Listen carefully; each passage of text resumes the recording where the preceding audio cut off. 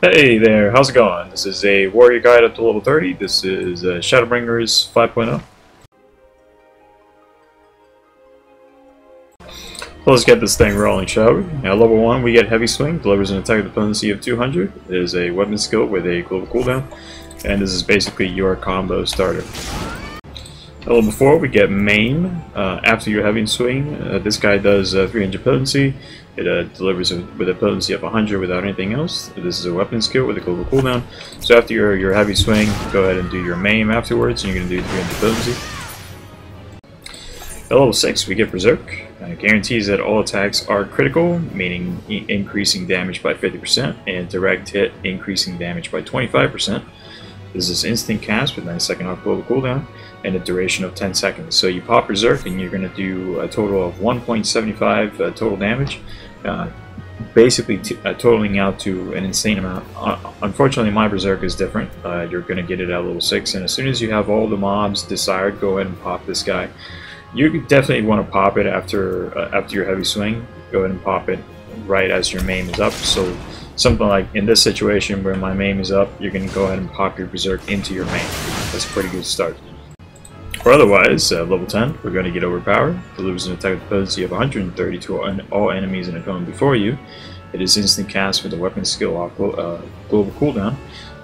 Otherwise, if it is AoE, just go ahead and grab all your targets and just go ahead and pop that Berserk into your Overpower.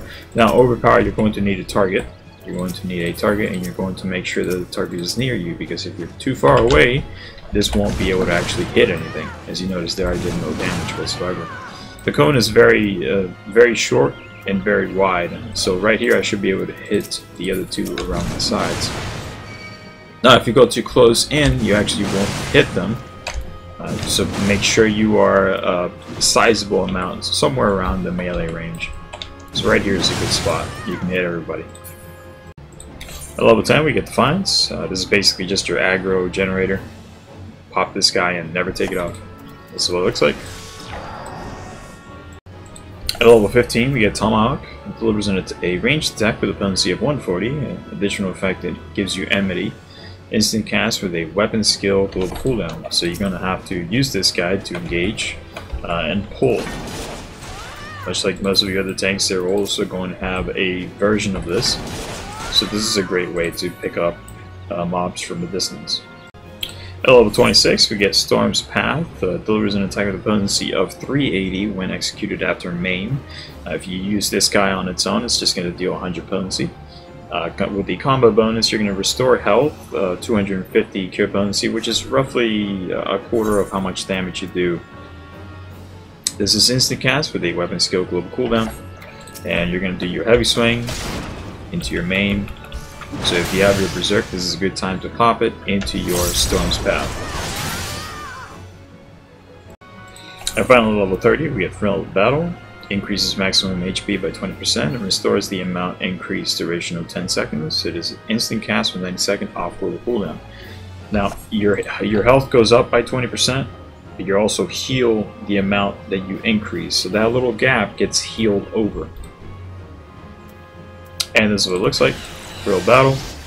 Go ahead and pop this as soon as you have all your targets, all your desired targets that you want to grab aggro. So the rule of thumb behind tanking is 3 mobs is a wave or a mob set. So 3 is a mob set. If you have 6, that's 2, and if you have 9 or more, that's 3. If you're starting new going through MSQ, I suggest you just pick 1 mob set. If your healer is still overhealing you, perhaps pick 2, but that's when these cooldowns take place. Once you've picked 2 or more mob sets, that's when you really need to realize that you have a very few number of cooldowns to use in the early levels. You'll also have low blow, and you also have your interject. But really you have to realize that you only really have 2 cooldowns. You have your Thrill of Battle and your Rampart. In bet you're wondering, what do you do? Well, if you're picking up more than two mob sets, you're going to have to pop 2 cooldowns. But if you're just picking 2 mob sets, go ahead and just pop your Thrill of Battle or your Rampart, and then make sure that once one of those expires, that you immediately pop the next one. By doing this, you're ensuring that the more targets you have on you, the more cooldowns are necessary for you to survive that engagement. And once you start losing mobs due to them dying, there's really less need for cooldowns after that. So right off the bat, we're going to put our aggro generator. Make sure you don't forget to put that on.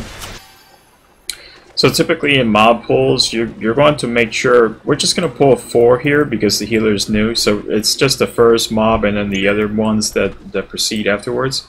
And we're just going to pop our arm's length, and as soon as that expires, we're going to pop our thrill of battle into Rampart.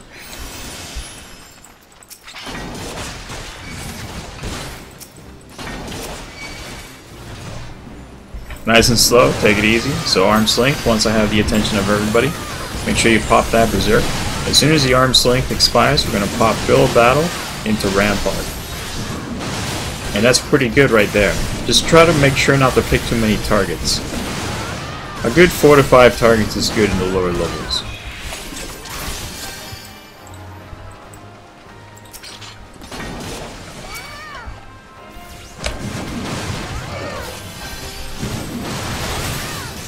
Once you've run out of cooldowns, you can go ahead and pop your Reprisal into Low Blow. These are nice too. So in the single target rotation, you're just going to maintain one cooldown up as much as possible. But since I don't have many cooldowns right now, I'm just going to do something like a Low Blow.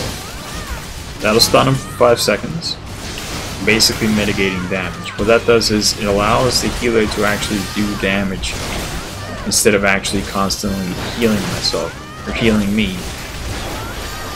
So I'm watching for cooldowns and doing my constant. I'm going to grab this ad. Now that I have 2 targets, I'm going to actually, if I can grab the ad, there we go. Now that I have 2 targets, I'm going to pop a cooldown, and I'm going to do my Berserk into Overpower.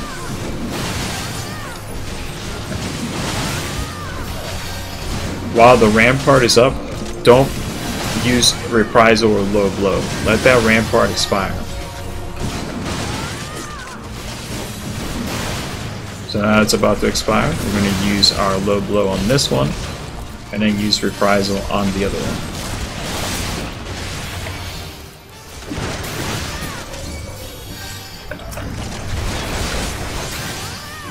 And as soon as that expires, pop your Thrill of Battle, and you should know how to play Warrior up to level 30 by now.